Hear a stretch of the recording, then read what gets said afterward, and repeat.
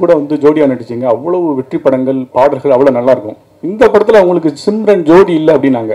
ஆனால் ப்ரொமோ சாங்கில் மாத்திரம் 2 பேரும் டான்ஸ் ஆடுறதுக்கு கொஞ்ச நாளைக்கு அப்புறம், இடைவேளைக்கு அப்புறம் சிம்ரன் கூட நடித்த அந்த கெமிஸ்ட்ரி எப்படி இருந்தது, கொஞ்சம் சொல்லுங்கள்.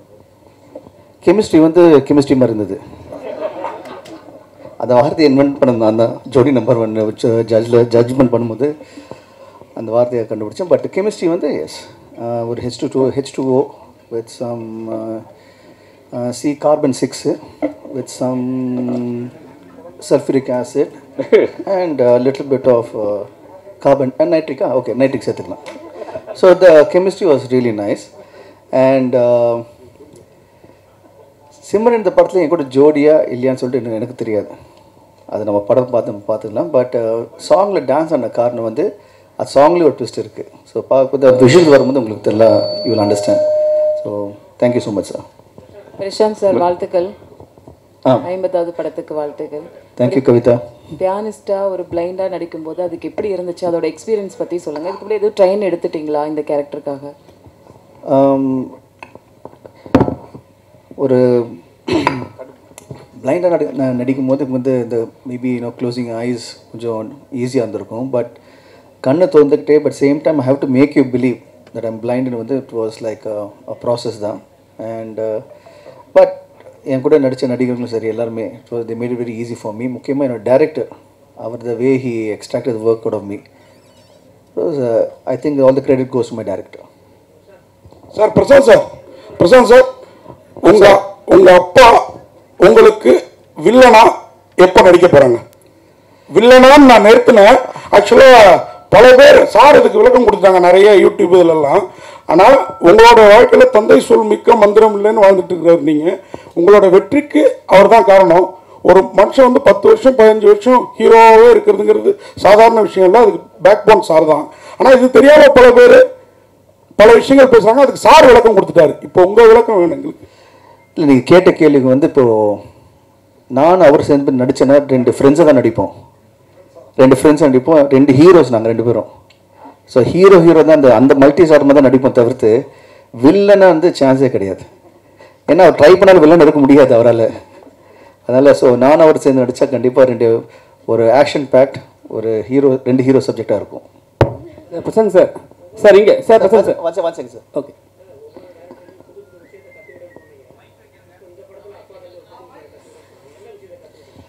அவருடைய த வே ஒரு டைரக்டராக ஆர்டிஸ்ட் கிட்ட வந்து சீன் எக்ஸ்பிளைன் பண்ணுறதும் அந்த சீன் அதில் வந்து நடிக்கும் போது அவங்களுக்கு கம்ஃபர்டபுளாக வச்சுக்கிட்டு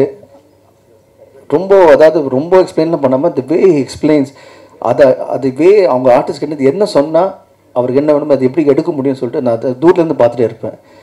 அதை ஃப்ரீடம், அதாவது அவர் என்ன பண்ணுவார்னா அந்த ஆர்டிஸ்ட் கிட்ட வந்து போயிட்டு இப்படி தான் அப்படிலாம் இல்லை, அவருக்கு என்ன வேணும்னு தெரியும், அது சொல்கிறதுல அழகாக வந்து he will extract the work. இதுக்கு சேச்சி அழகாக சொல்கிறாங்க, மற்ற டேரக்டர்ஸ் அவ்வளோவா எக்ஸ்பிளைன் பண்ணது இல்லையா? பிரசாந்த் சார், சார் சரிங்க சார், அப்பாவை தாண்டி டேரக்டர் சரிங்களா, எல்லாமே வந்து அவர் தான். ஆனால் டேரக்டர் வந்து என்ன சொன்னாங்கன்னா எல்லாருக்கும் பேமெண்ட்லாம் செட்டில் பண்ணிட்டேன்னு சொன்னாங்க. உங்களுக்கு பண்ணாரா? படமே தான் பேமெண்ட்டுங்க, இந்த படமே தான் என் பேமெண்ட்டு. இதுக்கு மேலே பெரிய பேமெண்ட் என்ன இருக்க முடியும்? பிரசாந்த் சார், 50வது படத்துக்கு வாழ்த்துக்கள். தேங்க்யூ. அப்புறம் அந்த படத்தில் ஆர்டிஸ்ட்டுக்கு எல்லாருக்குமே பேனரில் படம் இருக்குது, ஸ்டில்ஸ் இருக்குது. பட் தனியாக அந்த கூலிங் கிளாஸ்க்கு மட்டும் ஒரு ஸ்டில் போட்டிருக்கீங்களா? அதுக்கும் படத்துக்கு ஏதாவது முக்கியத்துவம் இருக்குது? அதாவது ஒவ்வொரு ஆர்டிஸ்ட்டும் சரி, அந்த இருக்கிற அந்த யூஸ் பண்ண ஆக்சசரியும் சரி, ஒரு அர்த்தம் இருக்குது இந்த படத்தில். இந்த படம் நான் பார்த்து வந்து ரீமேக் பண்ண காரணமே ரீமேக் பண்ண காரணமே ஒவ்வொரு சின்ன விஷயத்துக்கு கூட ஒரு அர்த்தம் இருக்குது படத்தில்.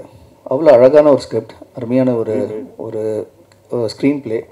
அதை இந்த படத்தை வந்து தமிழுக்கு ஏற்ற மாதிரி அப்பா வந்து மாற்றின விதமோ அவர் எடுத்த விதமோ நீங்கள் பார்த்தீங்கன்னா டோட்டலாக வந்து நான் இந்த 3 லாங்குவேஜ் எந்த லாங்குவேஜ் எடுத்திருந்தாலும் நம்ம தமிழில் எடுக்கும்போது இந்த ஆர்டிஸ்ட் செலெக்ஷன் சரி, ப்ரொடக்ஷன் வேல்யூ சரி, ரெண்டுமே வந்து மிக பெரிய செலவில், அதாவது ஹஸ் ரியலி கான் அதை ஃபுல் அதை இதுக்கு மேலே வந்து பண்ண முடியாது இந்த படத்துக்கு.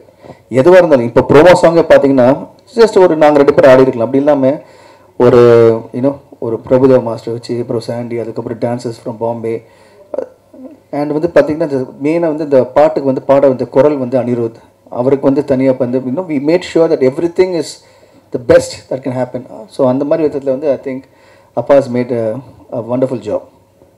ஊர்வசி மேடம் இங்கே ஊர்வசி மேடம், ரவிக்குமார் சார் கொஞ்ச நேரம் முன்னாடி பேசும்போது உங்களை பற்றி ஒன்று கமெண்ட் பண்ணார். உங்களுக்கு ஊர்வசின்னு பேர் வச்சதுக்கு ராட்சசின்னு பேர் வச்சிருக்கலாம், அந்த அளவுக்கு எந்த கேரக்டர் கொடுத்தாலும் எல்லா படத்துலையும் அசைத்திடுவாங்க அப்படின்னு வந்து பாராட்டிட் பண்ணார். பொதுவாக பல டைரக்டர்ஸ் உங்கள் நடிப்பு நாங்கள் ரசிகர்கள் பத்திரிகை எல்லாருமே அப்படி தான் நினைக்கிறோம். இப்படி ஒரு பேர் தமிழ் சினிமாவில் எடுத்ததை பற்றி நீங்கள் என்ன ஃபீல் பண்ணுறீங்க? ரொம்ப சந்தோஷங்க. ஃபர்ஸ்ட் ஆஃப் ஆல் நமக்கு சந்தோஷம்தான். நம்ம தனியாக ராட்சசிங்கிற வார்த்தை அதை மட்டுமே அண்டர்லைன் பண்ணோம்னா கண்டிப்பாக நடிப்பு ராட்சது புரியும் இல்லை. தனியாக இப்போ லாங்குவேஜ் தெரியாமல் ஃபஸ்ட்டு வந்து தமிழ் கற்றுக்கிறவங்க வந்தாங்கன்னா ஊர்வசி வந்து ராட்சசின்னு சொல்கிறாங்க.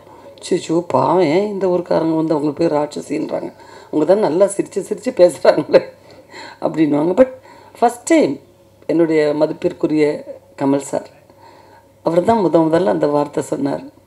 அதனால இது இன்னை வரைக்கும் ரொம்ப ரொம்ப சந்தோஷமான விஷயம். அப்புறம் எனக்கு இது தாயகம் மாதிரி, தமிழ் சினிமாவிலேருந்து தான் நான் வந்தேன். ஸோ இங்கே எனக்கு வந்து என்ன பட்டம் கொடுத்தாலும் என்ன பேர் கொடுத்தாலும் அது எல்லாமே என் கிரீடத்தில், நடிகைங்கிற ஒரு கிரீடத்தில் இருக்கக்கூடிய ஒரு வைரங்கள் மாதிரி, ரத்னங்கள் மாதிரி தான் நினைப்பேன். அது எல்லாமே ஒரு உங்களுடைய வாழ்த்துக்கள். நன்றி. பிரசாந்த் சார், நான் இங்கே பாலன் பாலன் சார், இப்போ இந்த பிரபுதேவா அந்த டான்ஸ் பண்ணீங்களா, அவர் என்ன சொன்னார் உங்களுக்கு அந்த பாட்டை பற்றி?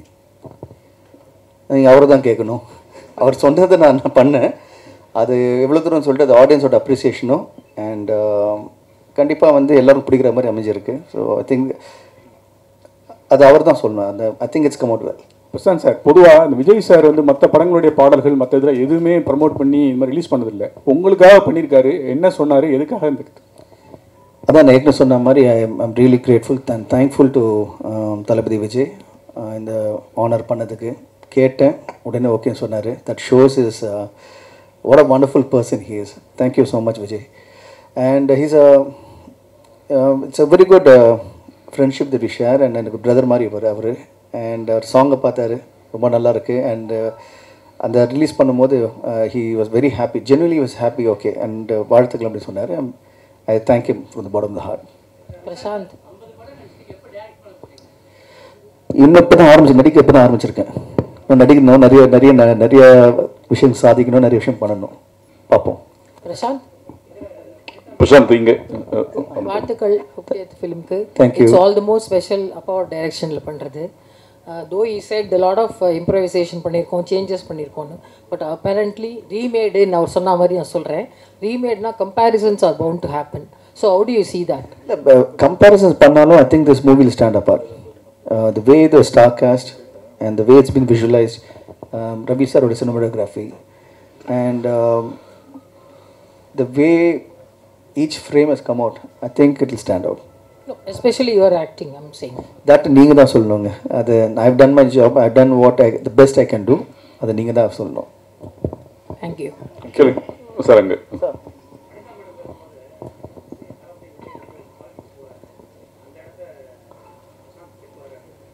நன்றி, வணக்கம். தியாகராஜன் சார். சார் சார் இங்கே தியாகராஜன் சார், உங்களுக்கு சார் இப்போ வந்து பிரசாந்த் சார் வந்து நடிக்கும் போது தமிழ் படம் நடித்தாங்க. அதில் வந்து ஊர்வசி மேடம் இருந்தாங்க, சிம்ரன் மேடம் இருந்தாங்க. அப்புறம் பார்த்தி நட்சத்திரத்தில் வந்து சிம்ரன் மேடம் இருந்தாங்க. ஸோ அவங்க அந்த படம்லாம் வந்து ஹிட்டு கொடுத்துட்டாங்க.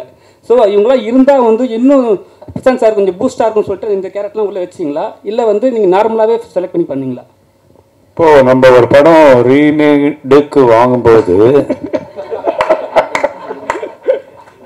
இப்போ அதுலேருந்து என்ன பெட்டர்மெண்ட் பண்ணலாம், இப்போ அதில் ஒரு ஆர்டிஸ்ட் பண்ணியிருந்தாங்கன்னா இது எப்படி வேற ஒரு ஆர்டிஸ்ட் இந்த கேரக்டர் வந்து அது பெருசாக பண்ணி அதை கொண்டாட முடியுங்கிற யோசனை பண்ணும்போது ஒரு கேரக்டருக்குமே பெஸ்ட்டாக செலக்ட் பண்ணியிருக்கோம்.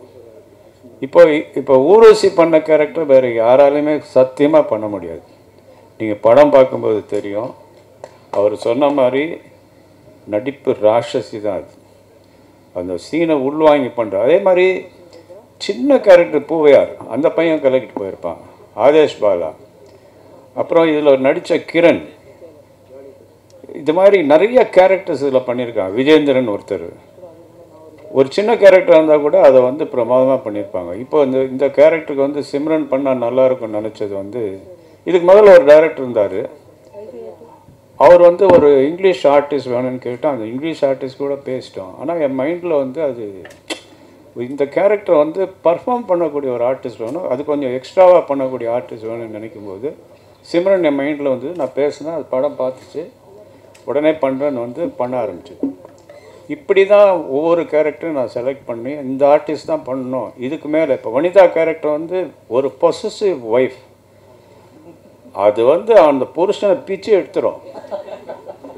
அது வந்து உங்களில் பல பேருக்கு அனுபவப்பட்டிருப்பீங்க. ஏன்னா அந்த மாதிரி ஒரு பொசசிவ் ஒய்ஃபுக்கிட்ட மாட்டும் போது என்ன அவஸ்தைப்படுமோ அதை வந்து சமுத்திரக்கனி இதில் அவஸ்தைப்பட்டிருப்பார். அந்த அளவுக்கு அது வந்து நடிப்பை பிச்சு பிணைஞ்சிருக்கும் இந்த படத்தில். இப்படி தான் ஒவ்வொரு கேரக்டரும் நான் செலக்ட் பண்ணேன். இது வாண்டடாக பண்ணல, இது தேவைப்பட்டது, அதுக்காக பண்ணோம். தேங்க்யூ. பிரசாந்த் சார், இங்கே சார் உங்களுக்கு பெண்கள் ஹீரோயின்ஸ் பயங்கரமாக ஃபேன்ஸ் இருக்காங்க, ரசிகர்களும் பயங்கரமாக ஃபேன்ஸ் இருக்காங்க பெண்களில் குறிப்பாக. இதில் நீங்கள் 50 ஃபிலிம்ஸ் நடிச்சிட்டீங்க. ஸோ உங்களுக்கு எந்த ஹீரோயின் ரொம்ப பிடிக்கும்? இல்லை, இப்போ ஹீரோயின்ஸ் வந்து கிடையாது, ஃப்ரெண்ட்ஸ் எல்லாருமே. ஃப்ரெண்ட்ஸ் இருக்கும்போது நீங்கள் ஃப்ரெண்ட்ஸை பிரித்து பார்க்க முடியாது. ஸோ எல்லா ஃப்ரெண்ட்ஸும் எனக்கு பிடிக்கும். ஒன்றா பிரியா. வேற ஏதாவது கொஸ்டின்?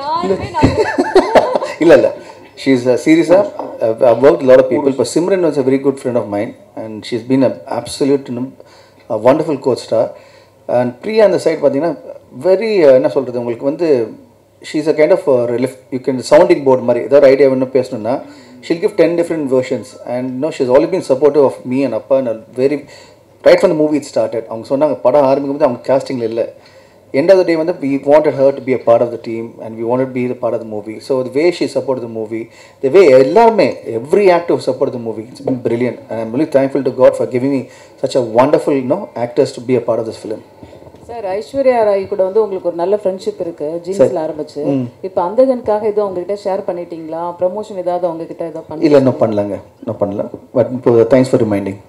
ஊர்வசி மேடம், நீங்கள் தமிழ் சினிமாவில் நடிக்க வந்து 41 வருஷம் ஆயிடுச்சு. இப்போ உள்ள ஹீரோயினுக்குலாம் இந்த பாக்கியம் கிடைக்கதே இல்லை. இன்னும் பிஸியாக நடிச்சிட்டு இருக்கீங்க. அதை பற்றி சொல்லுங்கள், இந்த வெற்றிக்கு என்ன காரணம்? 41 வருஷம் நீங்கள் சொன்னோடனே ஏன் நீங்கள் அந்த இதை பட் நான் பேபி ஆர்டிஸ்ட்டை ஆரம்பித்து நடிப்புங்கிறதுல ஒரு ஈர்ப்பே இல்லாமல் இது வரைக்கும் தாண்டி வந்தது எப்படிங்கிறது எனக்கே வியப்பாக தான் இருக்குது. என்னை கூட்டத்தில் உட்கார்றதுக்கோ நிறைய நேரம் எனக்கு அறிமுகம் இல்லாதவங்க முன்னாடி உட்காந்து ஷேர் பண்ணுறதுக்கோ எல்லாம் கொஞ்சம் கூட விருப்பம் இல்லாத ஒரு ஆளாக இருந்தேன். பட் சினிமா என்ன ரொம்பவே மாற்றிடுச்சு, நிறைய மாற்றிடுச்சு. எனக்கு சினிமா எனக்கு ஒரு பெண்ணுங்கிற முறையில் சுதந்திரம் கொடுத்துச்சு, வருமானம் கொடுத்துச்சு, அன்பும் பாசமும் பண்பும் சொல்லி கொடுத்துச்சு, இன்றைக்கி புகழும் கொடுத்தது. ஸோ இந்த தருணத்தில் நான் புரிஞ்சுக்கிட்டேன், சினிமாவுக்கு யாருமே தேவையில்லை, சினிமாவை நமக்கு தான் தேவை. ஸோ தலை வணங்கி இருக்கிற வரைக்கும் நாம் நல்லா இருப்போம். நன்றி. அடுத்ததாக சினிமா பத்திரிகையாளர், தமிழ் திரைப்பட பத்திரிகையாளர் சங்கம்.